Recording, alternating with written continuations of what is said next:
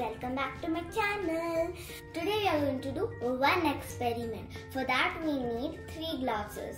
One with cold water, one with room temperature and one with hot. Let's begin.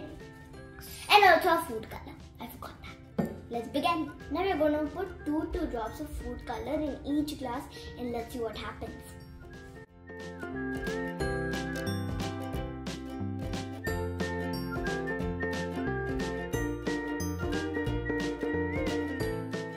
Now let's see which one goes fast, which one goes slow.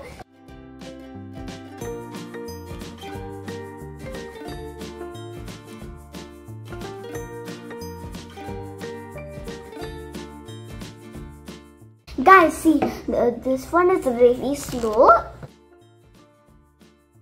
This one is like only little bit and it's cold. This one got very fast mix and nice mix, and this is hot. That means hot wins for this challenge. Now let's see what is happening here. In the cold water, the color is mixing very slowly. It's a little bit faster in the room temperature water. And in the hot water, the color has almost already mixed. So now let's try to understand why does this happen. Molecules move faster when they are warmer and slower when they are colder.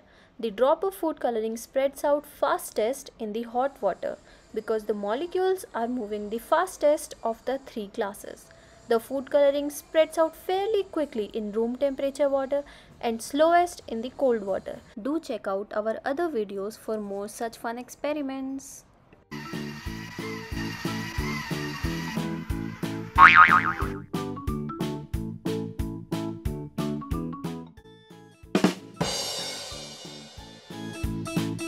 Like, share, subscribe, click the bell button for latest updates.